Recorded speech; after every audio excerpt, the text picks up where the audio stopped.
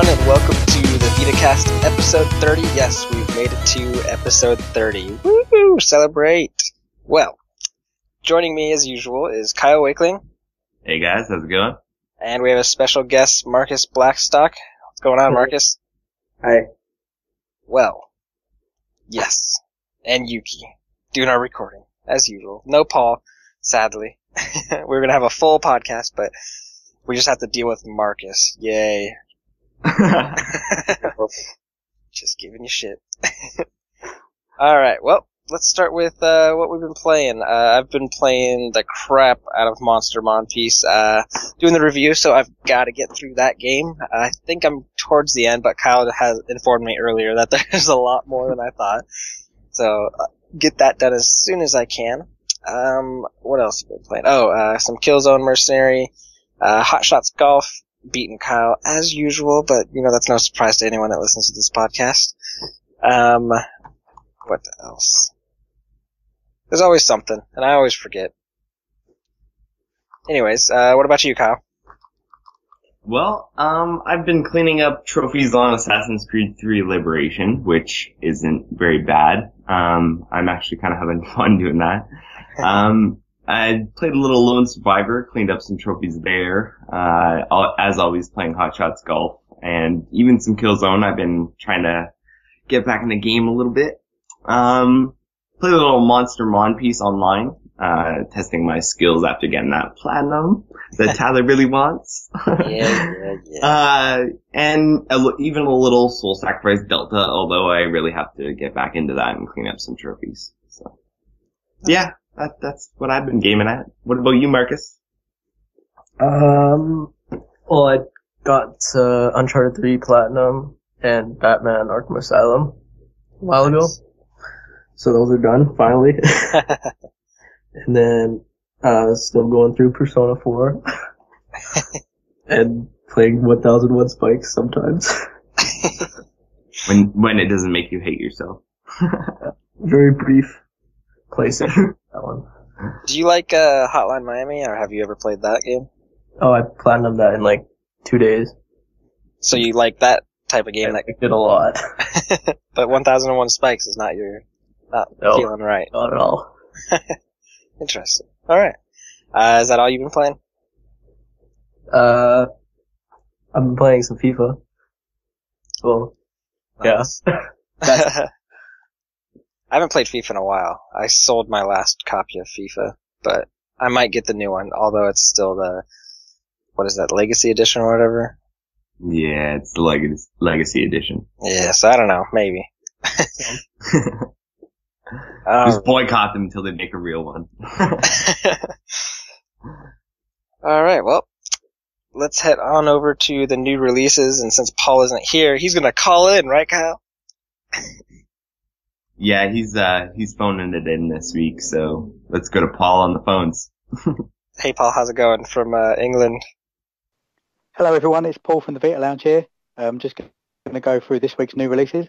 In North America, we've got one of those funny weeks that we mentioned a few weeks ago, when you've got 4 new releases, starting with Atelier Rorona Plus, which can be picked up for $39.99.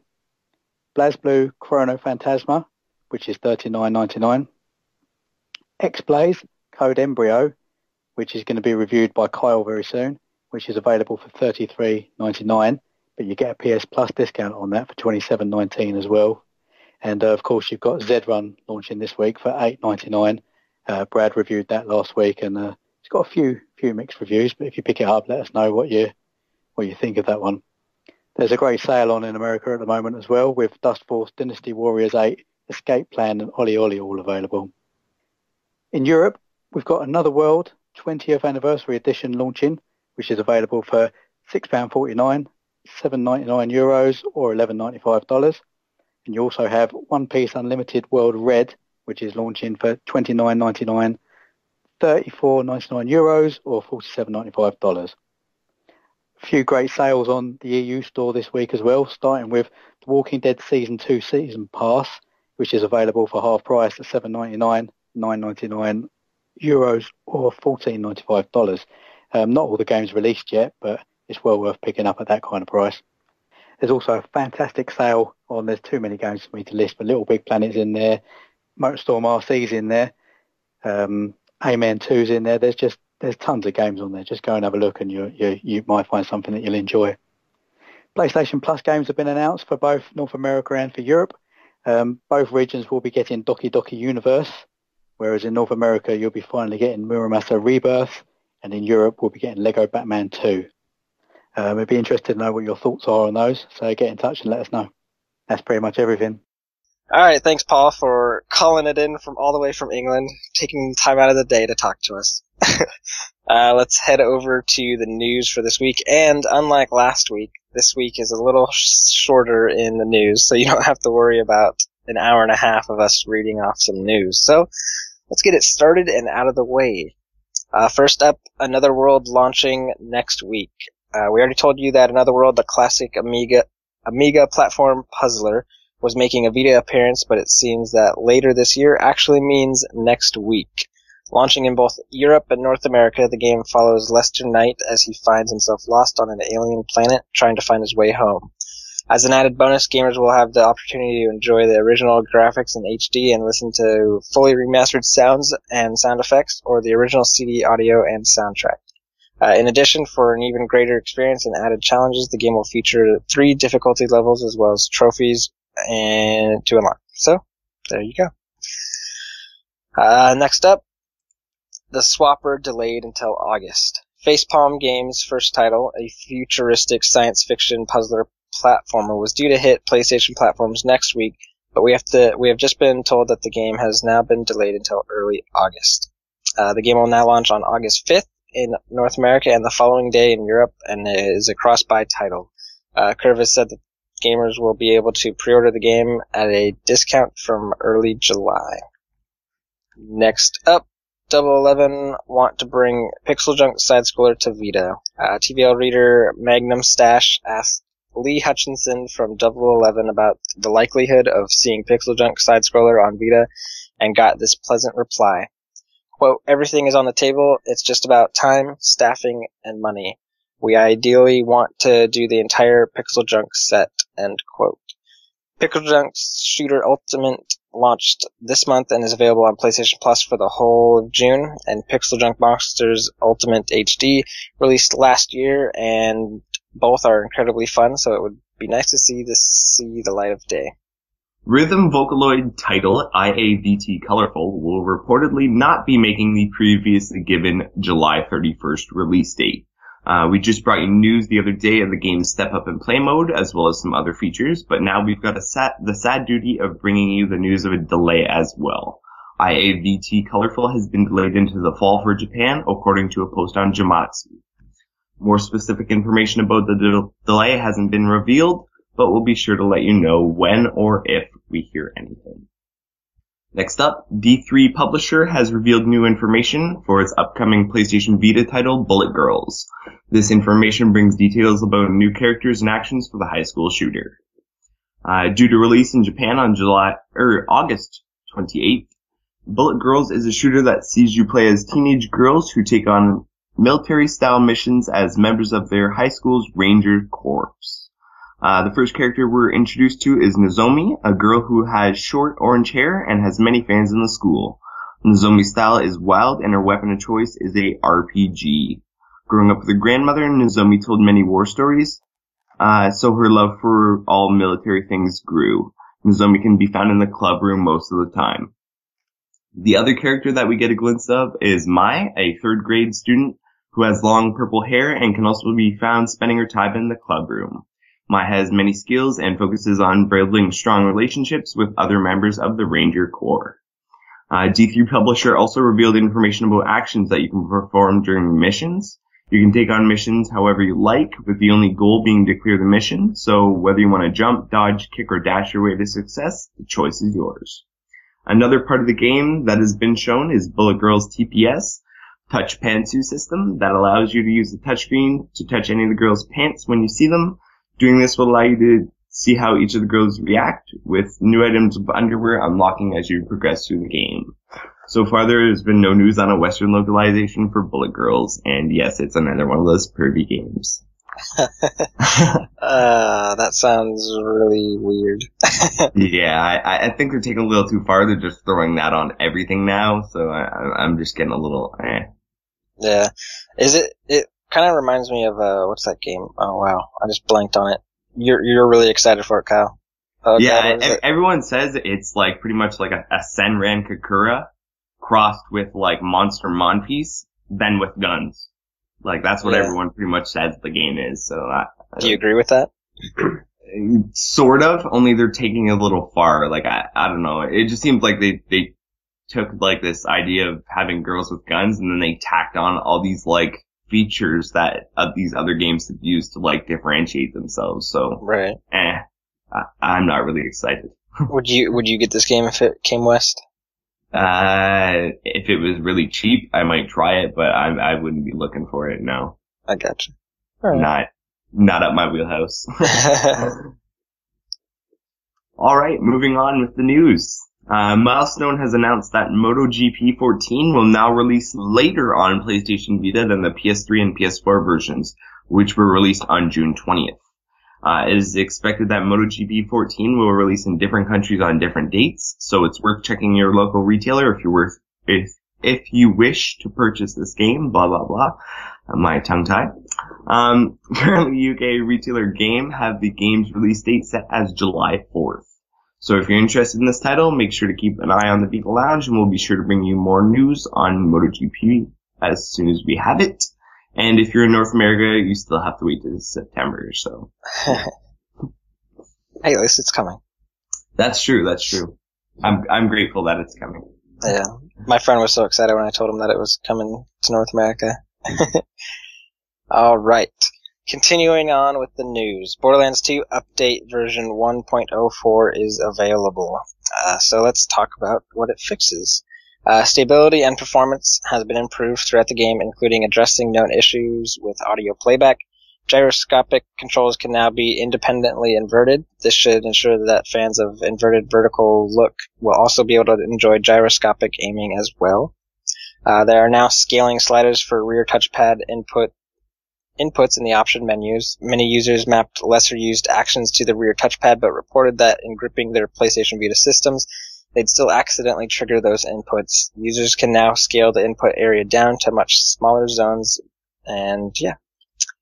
Next fixed is an issue where players were not notified that their online session had expired, which caused players to incorrectly appear available for multiplayer. So yes, let's keep those updates coming, because anyone that owns Borderlands 2 on the Vita knows that there's some issues, and that they should have really pushed this game back maybe another month and focused on these issues. But the game's out, so start updating it. And no, the patch doesn't fix everything, but it does fix something. So you're gonna want to, get everything that you can fixed as it comes. Oh yeah. Alright, next up, Unity for PlayStation Mobile released and free. The guys over at the Unity 3D blog have announced the official release of Unity for PlayStation Mobile. For the first time ever, anyone in the PlayStation Mobile Developer Program can publish their Unity content to PlayStation Store completely free of charge. There's no dev kit required, and there are absolutely no additional fees. The PlayStation Mobile Build option even works with the free version of Unity and Unity Pro. So developing and deploying your Vita titles is as easy and integrated as humanly possible. Interested in finding out more, hop on over to the Unity 3D blog for full release information, as well as options for developers to obtain a copy.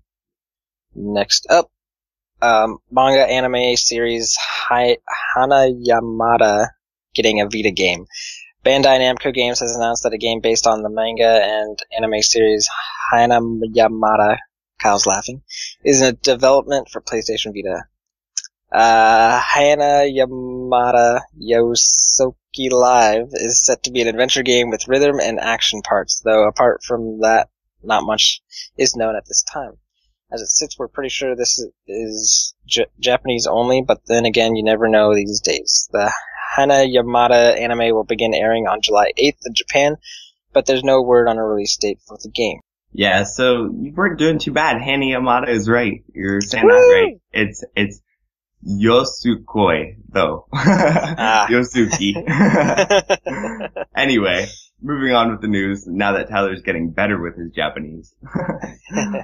Sakai Project is looking for Kickstarter funding in order to provide a professional translation for visual novel World End Economica.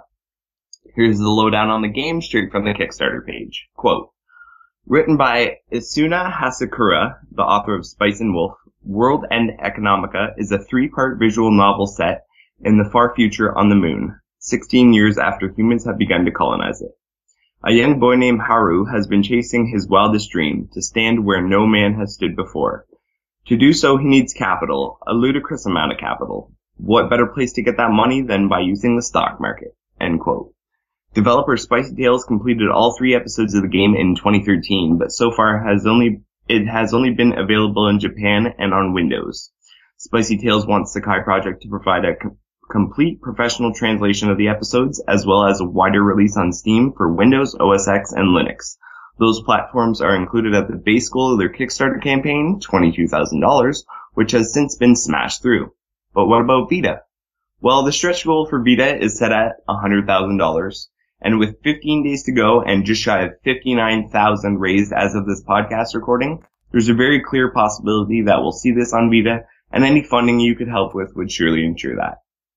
We'll let you know how World End Economica does when the funding campaign ends July 9th. If you want any more information, check out the full Kickstarter listing. There's a link on the site.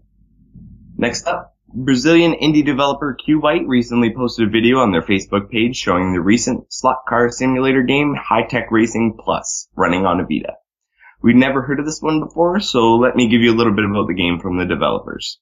High Tech Racing Plus is a slot car simulation, a virtual version of the classic toy of the 80s and 90s. With realistic physics, HTR Plus offers an adrenaline-packed racing simulation experience. No news is available other than the game's existence in the video, which you can see on the site, but we'll bring you anything new as it develops. So do you think you just hit, like, the gas and then let go and that's it? Because you can't really turn, because it's a slot car. I'm really confused. I don't know, maybe there's stuff like nitrous and stuff that you, like, there's different times that you can boost that would make, like, a bigger difference, and they could really, like, add a bunch of stuff that would, like, make a difference other than just, turning and stuff. Right. But I'm not really 100% sure. I didn't even actually get a chance to look at the trailer yet, so. Yeah, I watched the trailer. It looks interesting, but that's one thing I was thinking of. I was like, I used to play these cars all the time when I was younger, and literally you have one button. It's the gas, and then that's it. So I was like, oh, yeah. You never know. Could be super hard. I don't know. Wait and see. Yeah, I guess we'll have to wait and see. Alright. That Dangan shooter gets a September release for Japan. Oh yeah. Danganronpa, another episode is set between Trigger Happy Havoc and Goodbye Despair, with Makoto Negi's younger sister Komaru as the main character. Joining her is Genocide Jill and a young boy named Toku, who seemingly end up following Komaru as she sets off to find her brother and the other survivors. As for the enemy, you'll be facing around 10 different types of Monokuma, taking them on with either a megaphone-style hacking gun, that's for Komaru, scissors for Genocide Jill, or whatever Toku has in his arsenal. Danganronpa, another episode, will be released on September 25th in Japan, priced at 7,020 yen, which is approximately $68.90 US. No news yet on a Western release, but Trigger Happy Havoc and Goodbye Despair both made it over here, so it's certainly possible we'll see this one as well.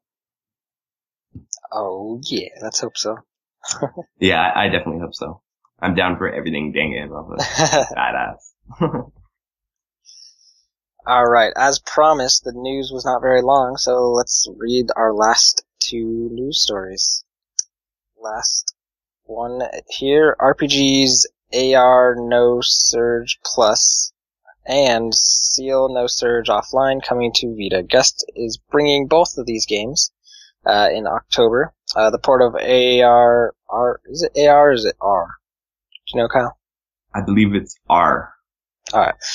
The port of R No Surge Plus will include new costumes, compatibility with the Vita's touchscreen, and additional purification ceremony characters. Seal No Surge Offline takes a different route, as it will be a completely reprogrammed version of the game instead of a port. Both our No Surge Plus and Steel No Surge Offline are set to launch in Japan on October 2nd, available physically for 6,264 yen, or roughly 6150 US, each, or digitally for 5,554 yen, roughly 5450 US each. Alright, last story here. New partnership means Sorcery Saga in New Zealand and Australia this summer. Publisher Rising Star Games and Mindscape, a game and software distributor, announced yesterday that they will be partnering up to bring Sorcery Saga to Australia and New Zealand. Here's what Martin DeFries, MD of Rising Star Games, had to say about the development. Quote, Rising Star Games' main goal is to bring exciting and unique games to as many people around the world as possible, so being able to work with Mindscape only helps to extend the reach of our releases even further, end quote. Tanya Valesco, COO of Mindscape Asia Pacific, added, quote, we are really excited to welcome Rising Star Games to our already stellar lineup of games partners. Their diverse range of titles is very popular amongst gamers, and we look forward to releasing more games in the future, end quote. Sorcery Saga Curse of the Great Curry God will be making it to Australia and New Zealand shelves this July for $59.95. And that is the news. Oh, no, it's not, Tyler. I gotta cut in with one more. Way to make me look like a horrible person. Well, it's not that you're a horrible person, it's that I just got an email with something that's kind of relevant. So, I just wanted to mention this real quick. Idea Factory International have just contacted me, and Hyperdimension Neptunia Rebirth 1 will be released on August 26th in North America and August 27th in Europe. So, yeah. And it will be released in the Australian PlayStation Store as well, so don't feel left out, Australians. Is that it, Kyle? Can I say it now? Yeah, you can go ahead there, Tyler. Yay! That's all the news. Celebrate. A little dance, Tyler. Make a little love? No. Not on the podcast, man. Okay. Hey, at least they can't see anything, right? Nah, they probably still wouldn't want to hear that. Anyways. Moving on, looks like to our talking points. Yeah. So, number one here, as we seem to have been doing every week because it's a good one, announced release games we're looking forward to from the week. What do you guys think? What's that one? Oh, isn't Atelier Verona Plus coming out today? Yes, it is. Well, I'm looking forward to that one. Although I don't have any money. If you see Tyler on the corner, give him money. He needs Atelier Verona Plus. I need that Verona! People will be like, what? Verona! Anyways. Yeah. So just Verona? Yeah. Well, just from this week, Well, from the news too, right? It's what's releasing and what they've announced here in the news that we've just read. Oh, yeah. Well, I didn't know about the Danganronpa shooter until just now. Well, Tyler, what the hell's wrong with you? I don't know. So that actually sounds pretty awesome, and I'm hoping it would be coming to the West, because I would hop on that right away. Definitely. And you should go check out the trailer. There's a trailer on the site. Oh, I'll do just that, Kyle. Alrighty. As for me, I'm definitely interested in Danganronpa another episode. I'd like to see what World End Economica is. I really haven't looked into it all too much, so I'm interested in visual novels, so I'd like to check into that.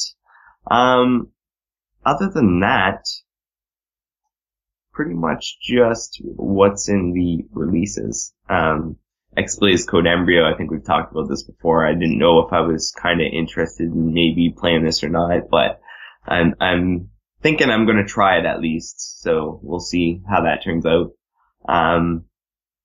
And I kind of interested in the Atelier games as well, so I might check out Verona Plus as well. Depends on if I have time and if my backlog and money allows. Oh, yeah. What about you, Marcus? Anything interesting you've seen this week or coming out this week? That farming simulator is coming out. Those things always make me laugh. Does this one have multiplayer, do you know? I have no idea. All I know is this one's like $30-something or something ridiculous. So it better have multiplayer. Better have multiplayer on the multiplayer. And then that MotoGP, that looks cool. I'm always down for some motorcycle pile-ups. There you go. Yeah. All right. Well, that's cool. So moving on to our next talking point, I think. What was the best deal you got on a game or games you bought on Vita, either physical or digital? Well, I guess you could say every game I've gotten off Plus for free has been the best deal. Oh, that's kind of our next question. So maybe just go with games you haven't gotten off Plus. Ruin the surprise. Sorry. Trying to think of one now. Do you guys know? Because I can't think of one right now. For me, there's been a couple. Let me think here. Well, Hot Shots Golf for $325 is a pretty damn good deal. That's true. The God of War glitch. If anyone knows what that is, that was a good deal. Yeah, I can't really think of too many like that weren't Plus free games that were really good deals. Yeah. What about? Or maybe I just didn't buy them as good deals. I got them before they were good deals because I can't wait. Yeah. Yeah. So anyway, can't think of anything, Tyler. I can only think of PlayStation Plus stuff. I got Fat Princess for free from that app they made on the iOS. Oh, that's pretty sweet. 99-cent sale. I got Retro City Rampage. It's pretty nice. That is a good deal. And I got Smart As physical copy for $5. Oh, you just made me think of a deal that I got. This wasn't off of like the Sony store or anything related to Sony, but this local game store that's near my house had a deal where you'd buy one game and then they'd send you a random free game. Like they wouldn't tell you what it was. They just send you a random game. So I bought Lego Harry Potter for the Vita, and they sent me I think it's Marvel vs. Capcom or Ultimate Marvel. I don't know. It's that fighting game. They sent me that for free, and it was like a $30 game at the time. And I was like, sweet, don't like fighting games, so I went and sold it. Nice. Got free money. That is sweet. All right, I think it's time to move on to our next one, and that has to do with Plus. Like Tyler spoiled because you can't read the stupid thread. Well, hey, I'm looking at it right now. It says favorite Plus title. It didn't say which one have you gotten, because there's tons of games I've gotten that I don't think are my favorite. Just saying. It's enough out of you, Tyler. So I spoiled it again. So yeah, as Tyler said, this one is the favorite Plus title you've gotten. So this could either be something you got on a huge discount or something you got for free on Plus that you went, oh my god, I can't believe I got this. Well, for me, actually, I think I know what Kyle's is. He just got Terraria recently, so I'm feeling that might be his favorite.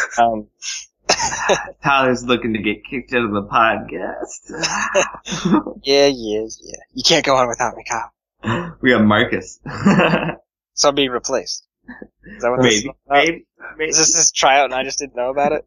Where's the Spoiler. Oh, no. Well, anyways, I guess if it's my last episode, I might as well go out strong. My favorite Plus title would have to be probably the Uncharted Golden Abyss, because I've never played an Uncharted, so you might get your life together. Yeah, I know. I have problems. Leave me alone. Just get out and go play it. So, Uncharted Golden Abyss was my first Uncharted experience, and I really enjoyed it. And I got it for free. So, yay, Plus. For me, I don't know. There's been a lot of really good ones. Not Terraria. Yeah, no. I tagged it, but I will likely never ever download it. But my favorite Plus title I've gotten probably has to be Gravity Rush. I just love the hell of that game, and I still go back to it every once in a while and just kick the hell around town. I bought the DLC and played through it, and it's just awesome. Platinumed it and 100%ed it. Yeah. Oh, yeah, Platinum Club. 100% club, Tyler. Okay, shut up. Anywho, so yeah, Gravity Rush, but honorable mention goes to Rayman Origins and Sonic, because I had fun with both those as well. Gotta go fast. Yeah, you gotta go fast. Faster. So yeah, I think that's it for talking points. Unless anyone else has anything to throw in or one that they've come up with. Miami. So good. I didn't know what to expect really, but then I got a platinum in 2 days because it was so fun. And you got it on Plus for free? Yeah. That was like Nice. the first one I got a Plus ever. First game. Nice. Yeah, it's a good time. Alright. Well, moving on to listener mail. We've got 3 listener mail comments here. First one here is from Jack Gall via email. He says, Freedom Wars is getting even more hype and looks more interesting by the minute. I'm hyped. What about you? Oh yeah. I like the Monster Hunter style games, and this one looks to add a new twist to it, so I'm gonna hop on that Freedom Wars day one. Yeah, I'm definitely interested. I'm actually having a internal conflict because I kind of want to hop on my Japanese account and download the demo, which is available. Although, I think if I download the demo, I'm not going to want to come back from my Japanese account for like a couple days, and there's some games I'm definitely going to have to play, so. Kyle, you can wait it out with the rest of us. Okay. I need a PlayStation TV, Tyler, and then that would solve my problems. Now, in the meantime, I'll get one of my 3 Vitas and do that. Get my Japanese account. Shut up, Tyler.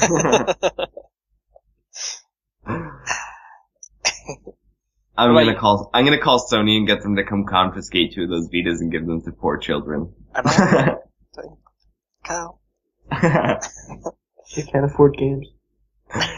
Probably That's not. okay, they can play whatever's on there. They can use Tyler's account. I'll format it, Kyle, before they get here. That's okay, I'll get in, don't worry. What about you, Marcus? Are you into like the style that Freedom Wars is going for? All I've seen is that TV spot that I posted. That's all you've seen. I have no idea what it is. Marcus. Thumbnails though. I don't know what to expect. Have you played Soul Sacrifice? Yeah. Do you like it? Not really.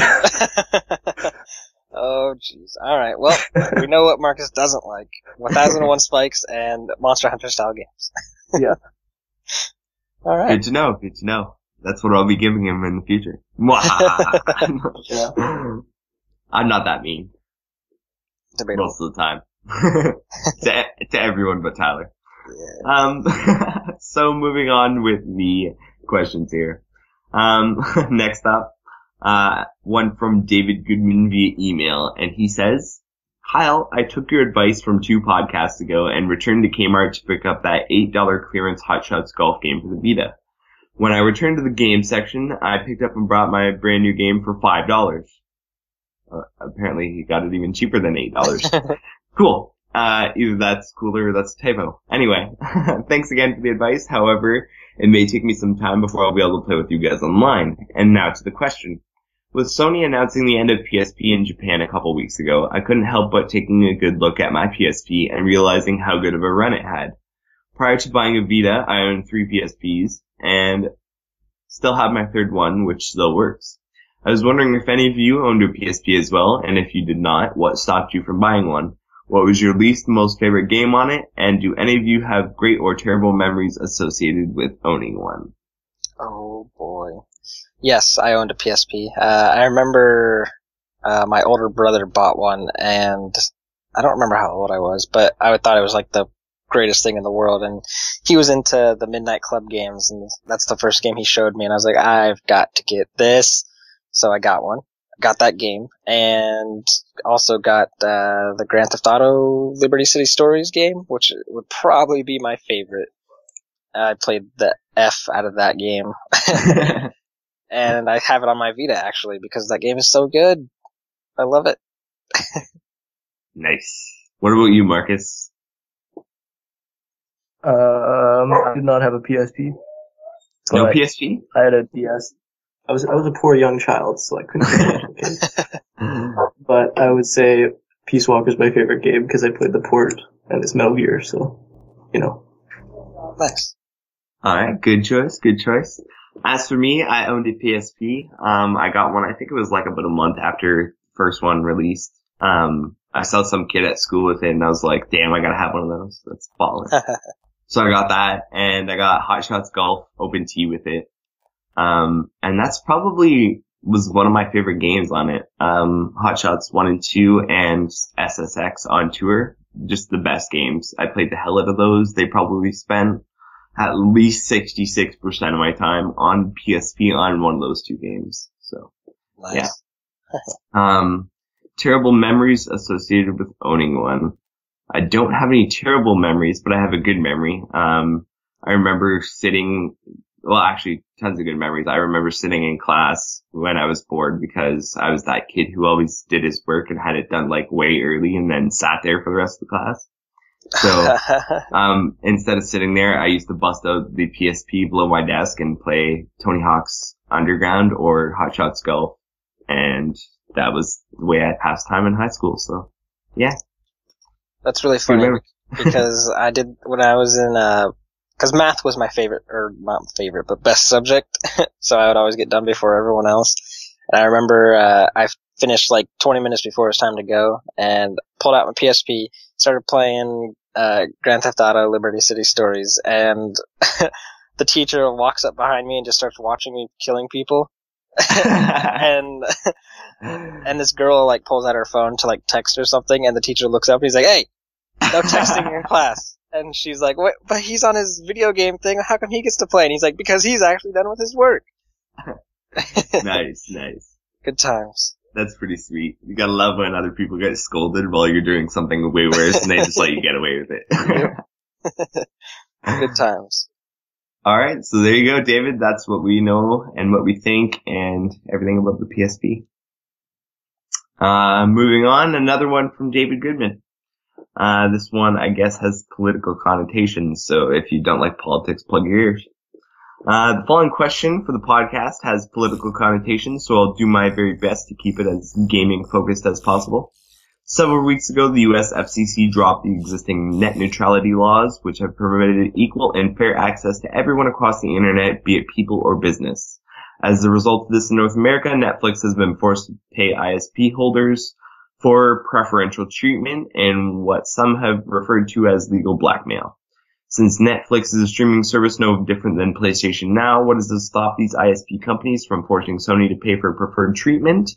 With first-party support now shrinking on the Vita platform and PlayStation Now being the only major support Sony is currently willing to give it, it seems that this change in law could soon affect gamers, as I have a hard time believing that something that affects PlayStation users in one country won't affect those in other regions. What are your thoughts on this matter? Do you think that the revocation of net neutrality in America could directly or indirectly affect PlayStation Now in other countries? And all was quiet. We need like cricket sound effects. Yeah, so insert cricket sound effects and visualize tumbleweeds. And then I guess I'll try and answer this question. Really, I don't think these kind of things are going to stand for long. Like, a lot of the stuff that goes on with the internet that people try and do, different laws, different things getting banned, different, laws that come into context where it has something to do with, the internet as a global entity. They don't really stand long. Like, if you look at a lot of these, SOPA and all these other things that, trying to change the internet and regulate this and regulate that, whether they pass or not, they get overturned, whether they come into existence or not, people find ways around them. So really, I don't think that we're going to have to worry about stuff like that. I think either the internet is going to evolve or the people are just not going to stand for it enough that it's just not going to happen. So, and whether it happens, like they pass, different things that cause there to be an argument or something happen in the short term, I don't think it's going to be an issue in the long term, so I don't see it being a problem for PlayStation now. What Kyle said. So yeah, there you go. Hopefully what I predict kind of is true, and they don't go some random tangent because it's been known to happen, but you know, that's kind of the way it's been turning out so far, so I don't see them getting away with this, so to speak, for so long.